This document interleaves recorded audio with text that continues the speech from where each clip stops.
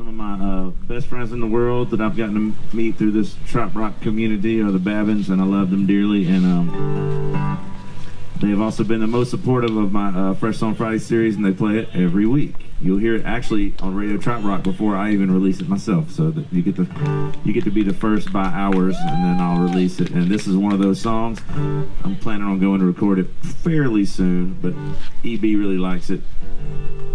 It's called 12 Notes and 26 Letters.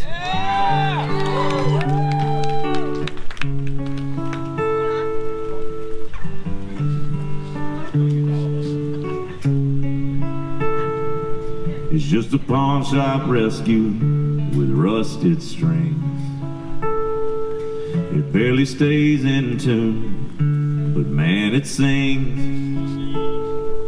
And it's a blank sheet of paper waiting on ink, and some line in your head you got from some wake you up dream. But with just 12 notes and 26 letters, depending on how you put them all together, can make somebody dance, make somebody smile, take their mind off of life for a little while, start a revolution that'll change the world. And if you get it right, you can get the girl, turn 3 minutes into something that'll last forever. With just 12 notes and 26 letters.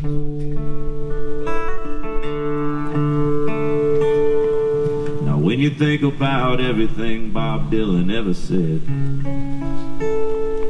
and what Lennon and McCartney did to your heart and your head,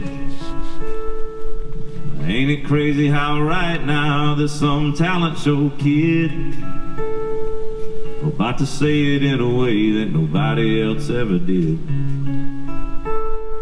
With just 12 notes and 26 letters, depending on how you put them all together, can make somebody dance, make somebody smile, take their mind off of life for a little while, start a revolution that'll change the world. And if you get it right, you can get the girl, turn 3 minutes into something that'll last forever. With just 12 notes and 26 letters.